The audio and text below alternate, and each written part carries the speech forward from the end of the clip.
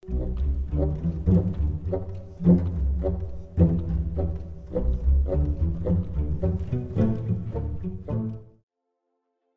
the previous Arduino Basics 101 video, I taught you the 5 fundamental code commands of the Arduino software and what they can achieve once uploaded to an Arduino development board.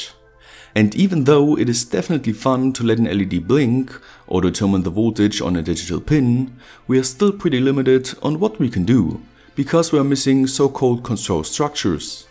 Most popular are if, for, while and switch structures. By utilizing if, we can perform an action like pulling high a digital pin if a specific condition is met. In this case, the double equal sign basically means equal. But there also exists the not equal, less than, greater than, less than or equal than, and greater than or equal than comparison operators. But getting back to topic. Now, if pin 10 connects to ground, the LED on pin 7 lights up, just like we programmed it to do. But after removing the ground potential from the pin, the LED is still lit. What we forgot was to add an else structure, which pulls the LED pin to ground when the if condition was not fulfilled. And after uploading the new code and adding a push button to connect ground to the input pin, we successfully created our first microcontroller circuit with control structures. But at this point, you might say we don't need a microcontroller for that, and you would be absolutely correct.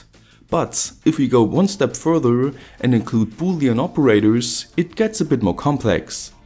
In this case, the double ampersand represents the logical AND, and there also exists the double vertical bar for the logical OR and the exclamation mark for the logical NOT. So this time, after uploading the codes, the LED only lights up if pin 10 and 11 is connected to ground. But once again you could say, well, I'll just take 2 switching parts in series to build a circuit without a microcontroller. And once again, you would be absolutely correct. So to prove the usefulness of microcontrollers, let's remove the simple if condition and replace it with a counter condition. In this case, the variable I must be lower than the number 3 in order to let the LED blink once, and at the end of the action we increase the value of I by 1, which can also be written as I++. But while compiling the sketch, an error message popped up, saying that the variable I was not declared yet.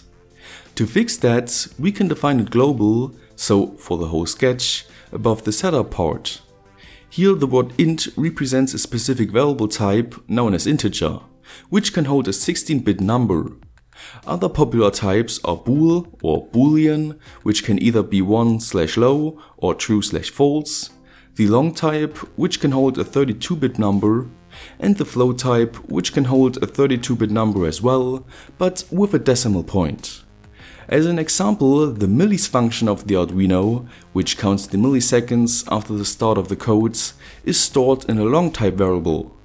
And thus, the maximum 32-bit size, which is a pretty big number to begin with, will be exceeded, aka overflow, after 49.7 days. But getting back to our example. By declaring the I variable with a start value of 0 in the setup section, the code compiled and uploaded properly and let the LED blink for 3 times and then did nothing else. Perfect! And instead of the if function and the additional variable increment line, we could simply use the for loop, which combines the initialization, condition and iteration right at the beginning. As expected, this sketch does its job just fine as well, but as another example for the for loop, let's say we want pin 5, 7 and 9 as an output. Now of course we could simply define each individual pin in the setup section, but we could also create an array of integer variables which contains the number of the individual pins. While defining the array, the content of the square brackets describes the amount of variables in the array, and the numeration of the individual variables always starts with a 0.